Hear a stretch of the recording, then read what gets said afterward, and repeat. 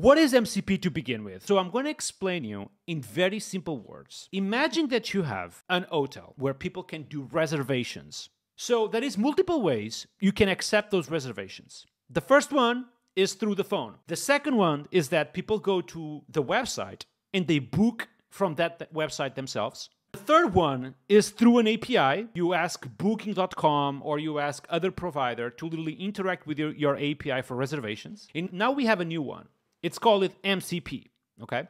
And what is MCP? It's basically allowing agents, things like Cloud Code or Junie or Cursor, allowing these agents to reach directly your website. And you need to provide this protocol in between to explain the agent what your website is about, what kind of things you accept, which is reservations, and what is the parameters of those reservations, maybe like things like the first day, the last day, and things like that. So this is exactly what MCP tool is about. Is another entry point to interact with your application.